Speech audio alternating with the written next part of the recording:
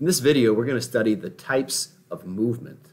We have a lot here: flexion, extension, circumduction, inversion. But it's important to know that all these motions or movements are described with respect to the anatomical position. Remember, the anatomical position is standing up, facing forwards with your palms facing forwards. We have abduction. That's movement away from the midline. And then adduction is movement towards the midline. And we're talking about terms that apply to the appendicular skeleton, the arms and legs. Now, the way I remember this, adduction has the word add in it. And when you bring your arms or your legs down to your midline, it's like you're adding them to your body. Abduction is pushing them away from your body, and adduction is adding them to your body. So it's not just the arms here. You can also do that with your legs as well. So when this individual brings his leg out to the side, that's abduction. When he brings it back to midline, that's adduction. With your fingers as well, when the fingers are spread out, that's abduction. When the fingers are brought together, that's adduction. We can also do that with the wrist joint.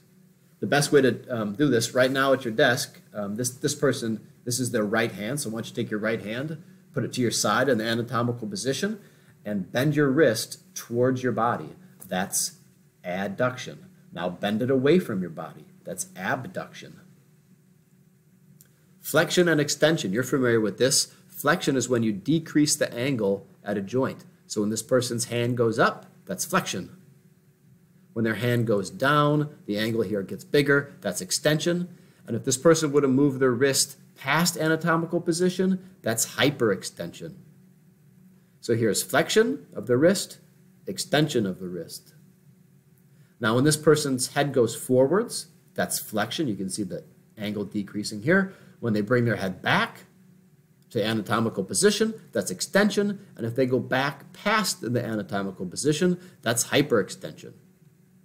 We see that here as well. We're going to be looking at flexion and extension of the hip. So when this person brings their foot out, that's flexion of the hip. When they bring their foot back, that's extension.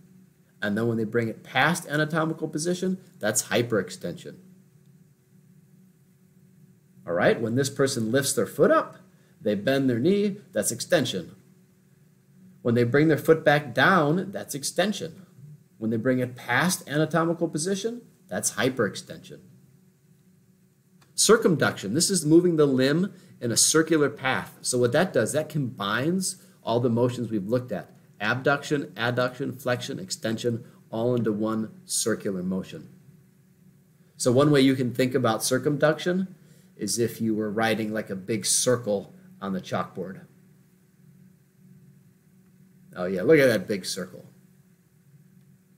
All right, pronation, that's moving the palm from face up to face down. So starting in this position and flipping your palm down, that's called pronation.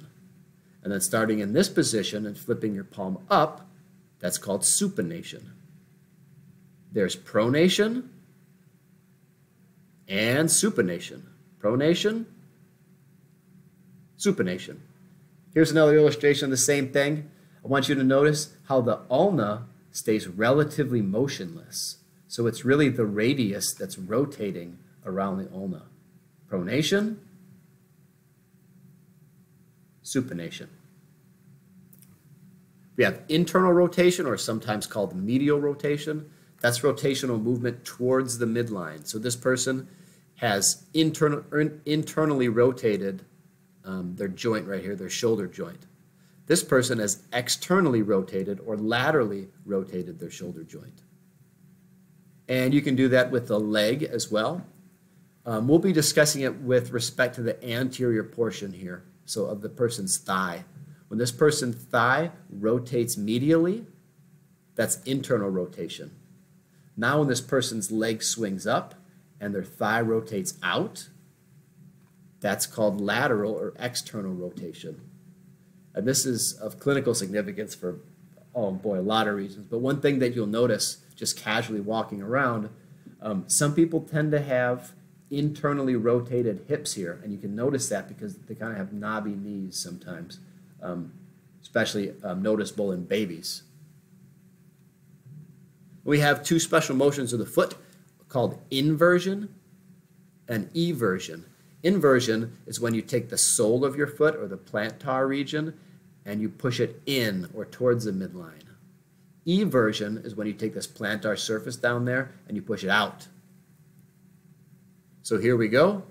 This is the plantar or the sole going in. That's inversion. Here's the plantar region going laterally or out. That's eversion. We have plantar flexion, which is extension of the ankle. It's kind of confusing because it's called plantar flexion, yet we have extension of the ankle. But that's like, of the ankle rather. That's like standing on your tiptoes. So when this person's toes go down, that's plantar flexion. I kind of think of it like they're flexing their plantar region. And then we have dorsiflexion. That's flexion at the ankle rather. So dorsiflexion is when the toes go up. That's if you were like digging in your heels motion, if you will. So here's plantar flexion, and then here's dorsiflexion. Protraction is moving a body part anteriorly in the horizontal plane. So you remember the planes. You move your head forwards, that's protraction. Moving your head backwards or posteriorly, that's retraction.